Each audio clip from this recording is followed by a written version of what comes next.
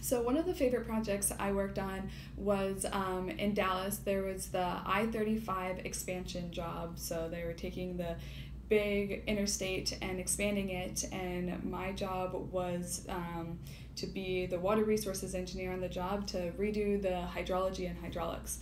So there are culverts all up and down I-35, the stretch that we were doing, and I needed to do the background hydrology to model the existing culverts, and then now that things had changed, do the proposed hydrology and see if what was there right then for the sizing was going to be accurate for the new flows going in.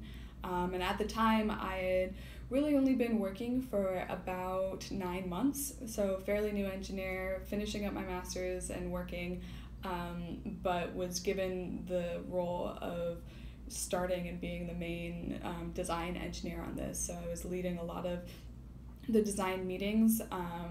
We had a lot of the upper supervisors from transportation and different parts of the project were looking at me to say, okay, where were we on the design part?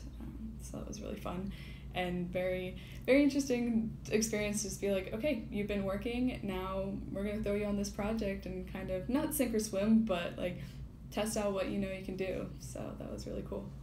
What was your typical day like?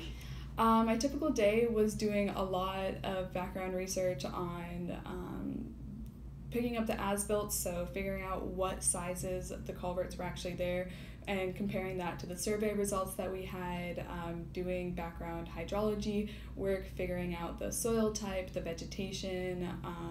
We actually got to do a site visit because Google Earth can only take you so far, especially with culverts. You have to figure out if there's any sediment built up in that because that affects the hydraulics of the structures. So we did get to do the site visit, but really just getting all the background information and putting them into the models. And then once the models were done, doing the drafting and we actually used MicroStation, so drawing them out in MicroStation and making sure they were all plotted correctly. And what did you like about this project? What I liked was it used all different types of engineering. I mean, I used about 6 different programs during the whole thing.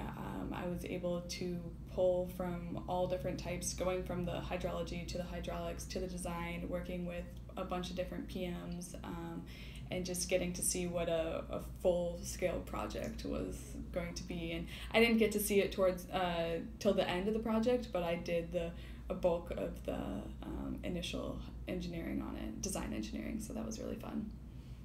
And is there anyone that you would like to thank related to the project? Yeah, I'd like to thank my upper supervisor, Rob Armstrong. He was such a great mentor to me, taught me all about water resources engineering because that was my first job right out of college. Didn't really know what water resources was, but learned a ton from him. And then Zach Steinquiller was my PM on the project, so he really mentored me and showed me the ropes and answered all the questions that I had. So those guys were great.